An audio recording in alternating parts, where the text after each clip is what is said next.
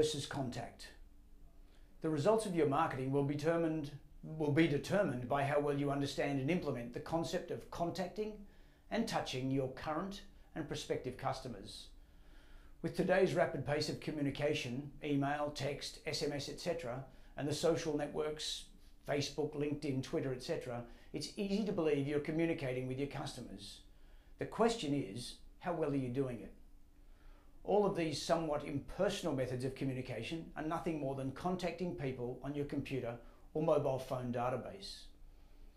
If true communication is the response I get, then what sort of communication are you having? What sort of response are you getting?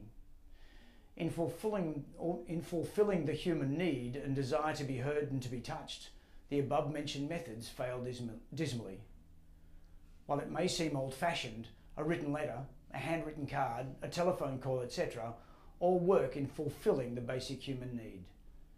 So when someone sends you an email or a text, rather than simply hitting the reply button, pick up the phone and turn a contact into a touch.